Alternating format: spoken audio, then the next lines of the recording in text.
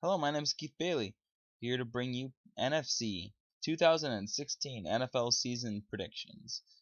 Now, just a little side note, I already made my AFC prediction videos, and that's not going to change. But with the injuries to Teddy Bridgewater and Tony Romo, I have edited a couple games. However, I only edited games in which the Vikings and Cowboys played other NFC teams. I didn't mess with any NFC AFC matchup because I know the Vikings play the AFC South and the Cowboys play the AFC North. I didn't mess with any of those games because I want to leave the AFC standings the way they were. So, without further ado, here we go. Fourth place team we'll start with the NFC North. The Detroit Lions. I have them going 3-13. I might regret this. I just Lions fans can throw every single argument at me as to why they're going to be a lot better than 3-13 this year, and I understand.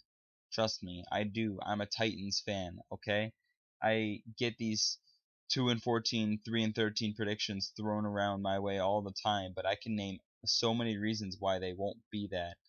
But not a lot of people believe in them, and I get why. I'm one of those.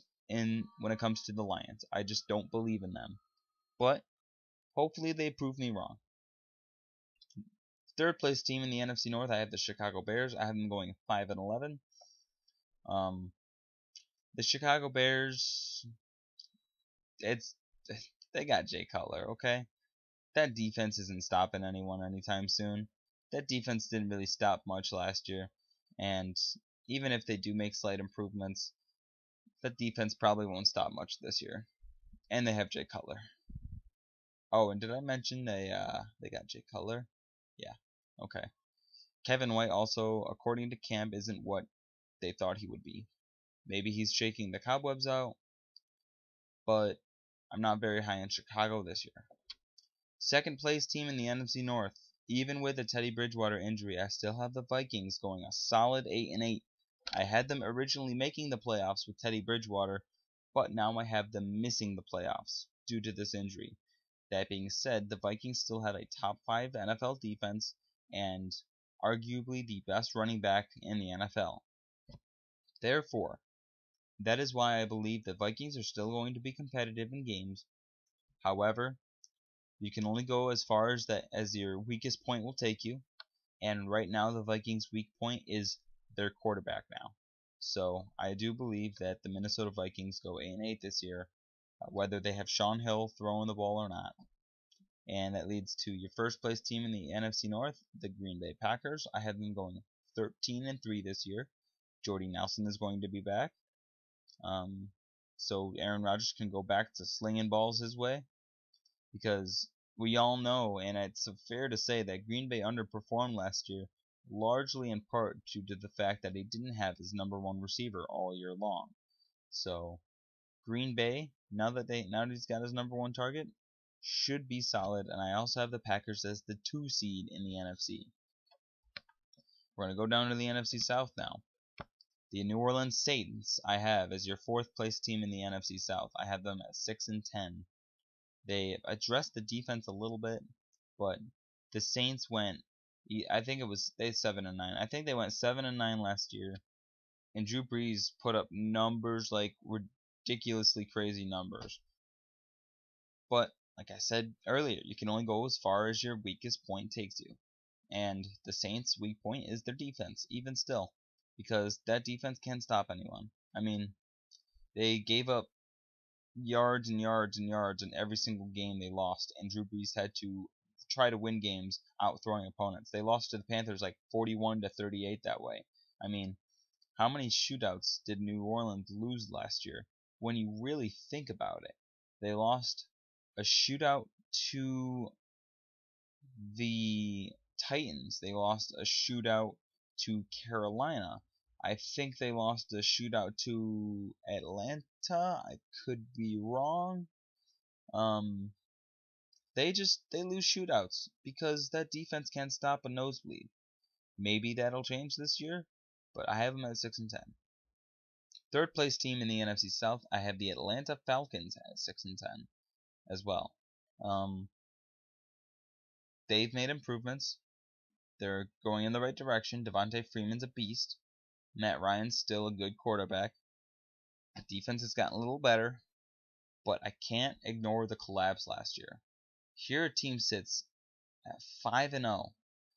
You're sitting pretty, almost on top of the NFC. You're on top of the entire NFC with Carolina.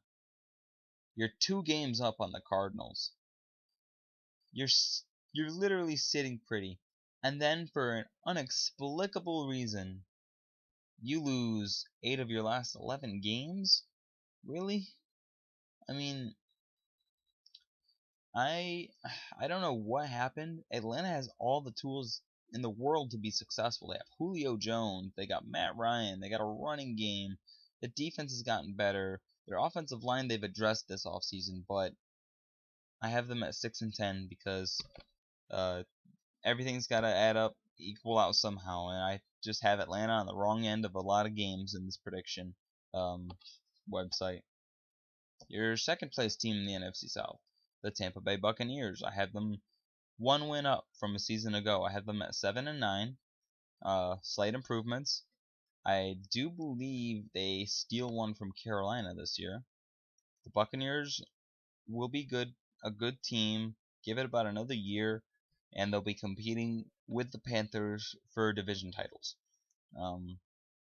Tampa Bay's found their franchise quarterback, and he looks solid. So, Jameis Winston, good luck to you, bro. First place team in the NFC South. Also, your 4 seed, not your 1 seed. The Panthers at 10-6. I read an interesting article. I forgot who wrote it, but it was on ESPN. About what it was like average win index based on point differential. And it had just a whole bunch of teams and how they performed based on how many points they scored versus how many points they allowed. And it said that the Panthers last year outplayed their finished record. Like they underplayed. How do I explain? There's a way to explain this. The Carolina Panthers, yeah, they outperformed expectations. They went 15-1, but they played like a 12-4 team based on the point differential that they had. That means they had to win a lot of close games that they could have lost. Some of these games being the Indianapolis Colts, the New Orleans Saints, the Atlanta Falcons. No, not the Falcons. What am I thinking? The Colts, the Saints, the Jaguars and Texans even gave them little fits. They didn't blow either of those teams out of the water. They only beat the Texans, I believe, by 7 points, and that was when the Texans were in the shitty portion of their season, and they were 2-5 when they started. The Panthers also struggled in games against the Giants. They struggled against the Cowboys for a little bit when Tony Romo was, I believe, healthy. I mean, they struggled against the Seahawks, which is understandable, and they struggled against the Packers. They had to pull these games out at the end, and yeah, they are clutch. But now they play a tough first place schedule. Yeah, they played a first place schedule last year, but now they get a healthy Green Bay. They should be able to beat Washington, and they have the Cardinals to play. Also, they are playing. What division are they playing? The NFC South is playing the. I want to say, yeah, the NFC. If the NFC North is playing the NFC West, that means the South is playing the East. So that means they're going to get the Giants, Cowboys, Redskins, and Eagles. So it may not be the best division, but that means they're going up against who are they going up against? Kirk Cousins, Eli Manning, Dak Prescott, unless Tony Romo's back. Depends on what week the Panthers and Cowboys play this year. What week do they play? Not sure. Won't go into it. But all I know is that the Panthers are going to drop back down to earth a little bit, but they should still win their division. That's pretty much the point I'm trying to make here. I do a lot of talking, so excuse that. Next up, we have the NFC East. I have the Eagles at 6-10. I gave the Eagles a little bit more respect than I probably should have. They're young. They got a rookie quarterback. Don't really believe in them. They're trying to erase the memories of Chip Kelly, and I think they get off to a good start here in this year. 6-10 seems like a fair enough record for a team that is coming out of pretty much a chipocalypse. So, Philadelphia on the right track. Your third place team in the NFC East, I have the Washington Redskins at 8-8. They pulled back a little bit this year. They lost their running back to free agency. Kirk Cousins, can he repeat the success that he had a year ago? There's a lot of doubt surrounding that too, because his season could have been a one-year deal, kind of like somebody by the name of Josh Freeman. I have the Dallas Cowboys with Dak Prescott as the 6th seed in the NFC. 9-7. 9-7 as a 6th seed. He's playing well. Dak Prescott has looked solid. I know it's preseason, but everyone is very impressed with the way this kid can play. And they have Ezekiel Elliott running behind that offensive line. He may not need to have to do much. So, Dallas Cowboys should go 9-7, and they should have a decent shot at making the playoffs. Your NFC East winner, I have the New York Giants at 10-6. I have the Giants winning that division. Makes more sense now with the Prescott with the Tony Romo injury. Prescott's in, open opportunity for the Giants. They have a talented roster. Eli Manning's still a good quarterback. They got Odell Beckham Jr. They fixed up that defense. They put duct tape all over it this offseason. Will that duct tape hold up? Who knows? But I have them going 10-6, and I have them as the 3 seed in the NFC. Which brings me to the NFC West. I have the 4th place team. First of all, I have to say this is very lopsided. 2 teams are way down here at the bottom. And then the next 2 teams are just way up here at top. Los Angeles, I have them at 4-12. Jared Goff hasn't really looked like the player the Rams were hoping he would be, which I think is funny because they gave up an arm and a leg to get this guy. So, I mean, we'll see where it goes. But all I know is that if Case Keenum starts, the Los Angeles Rams, as good a defense as they have, as good as a young running back they have, will not win more than 7 games next year. 7's their ceiling, if that's the case, but I have them at 4. I have the Niners as your 3rd place team in the NFC West. I have them going 5-11. They're one of the worst teams in the league right now. They have Chip Kelly, who's known to ruin rosters. They have Blaine Gabbert as their number 1 QB. Let me just say that one more time. They have Blaine Gabbert as their number 1 QB. Their number 1 QB. 5-11. Your 2nd place team in the NFC West, I have the Seattle Seahawks as your 5 seed, going 11-5. Solid team. Solid expectations. Still one of the class teams, like the top-notch teams in the NFC, and they'll be back in the playoffs. You can pretty much bank on it. They're not going to get off to any crappy 2-4 start again. I think this year they'll start a little faster, but they'll ultimately finish with the same record they did last year. Actually, I think they went 10-6 last year. I could be wrong. It's almost midnight here, and I'm tired, so a lot of that is here, but I'm trying to do some good analysis, so bear with me. Your 1 seed in the NFC, and your winner of the NFC West, I have the Cardinals at 14-2. This team will be solid. If Carson Palmer, I know they're playing bad in the preseason, but if Carson Palmer can play this year the way he played last year, watch out. Because that Cardinals defense, they got a solid duo of running backs. They got like 4 number 1 receivers on their team. I mean, Larry Fitzgerald is a 1. It's just, this team's just littered with talent all over. And I think they get the 1 seed. Which brings us to the playoffs. Let's see here. I have the Dallas Cowboys traveling to take on the New York Giants. I think the Giants win this. Um, I'm picking the Giants because Tony Romo may or may not be back. Let's face it. If he comes back halfway through the year, there's one of three things is going to happen. One, either Dak Prescott will have done so well that they bench Tony Romo and they keep riding with Prescott. Two, Prescott hasn't been doing very well, so they put Tony Romo back in and he gets hurt again, which is the likely scenario.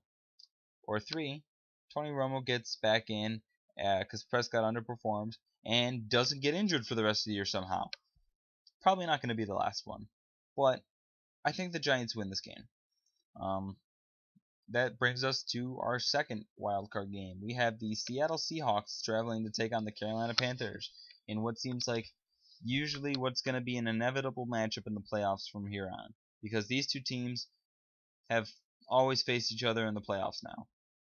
2 years ago they played. Last year they played. They'll play again this year.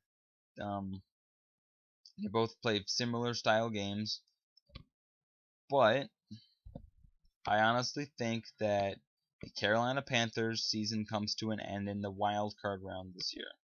I think the Seahawks are too good of a football team to lose to Carolina so many consecutive times, because last year they were swept by Carolina. I if the NFC South, jeez, the NFC South, I believe, plays. No, never mind. Yeah, the Seahawks and Panthers do play this year. So, I mean, I guess it's a little bit of a moot argument. But in the playoffs, this time I think Seattle goes on the road into Carolina and gets the win, and they finish the business that they didn't finish last year. Because let's face it, if the game lasted more than 60 minutes, Seattle was winning that game. There was no way the Panthers were out of steam. They got off to such a fast start, 31-0, and Seattle, just like that, 31-24. I think they'll finish business. Now, you have your Seahawks traveling to take on the Cardinals.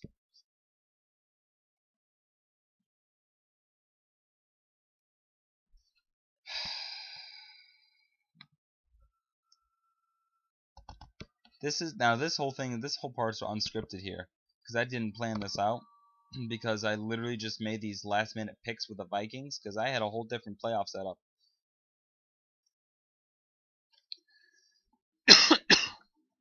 I'm gonna go with Seattle. Seattle late in the season, it's tough to bet against them. Cardinals still have question marks late into the season. Seattle's got experience. And I think the Seahawks get to the championship game again. I really do. And they'll play the winner of Packers-Giants.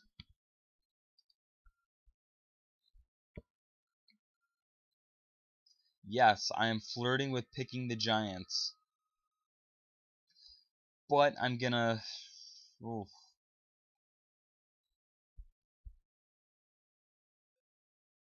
I'm doing it. I'm picking the Giants. This will be your surprise for the season. Giants, NFC Championship game, will beat the Packers, the 2 seed in the NFC, because we all I was thinking about doing it. I was like, but they're playing the Packers, and every single time the Giants meet the Packers in the playoffs, they always, and it happens like once every 4 years, they always seem to win. I'm picking the Giants. I'm doing it. I'm not ashamed of it. You could scream profanities at me all you want. I'm doing it. I'm pulling the trigger. Alright, that gives us Giants Seahawks championship game. Giants are at home. Do I really want to put the Giants in the Super Bowl? Who do I have in the Super Bowl from the AFC side? It's like who? I got... I think it's yeah, I think it's Pittsburgh. I have Pittsburgh. No, I gotta pick Seattle. I can't do it. I already went far enough putting the Giants in the freaking championship game. I think the Seattle Seahawks as the 5 seed win all the way to the Super Bowl. And I think they play the Pittsburgh Steelers. Alright, now I'll let you guys decide who wins that game in the comment section below. My Super Bowl prediction, I believe that the Steelers will win the Super Bowl, but you guys can debate it below. And on that note, those are my predictions. Let's see, am I missing something? No? Nah, I'm not missing something. These are my final predictions. Argue with them, debate them all you want. I'm sticking by them. I understand everyone's got a different viewpoint, but that's what I believe is going to happen, and those are my final predictions. My name is Keith Bailey. Thank you for watching this video. Please subscribe to my channel, and I will see you guys next time. I will have power rankings out after the conclusion of the NFL preseason, and we'll go from there. Thanks for watching, everyone.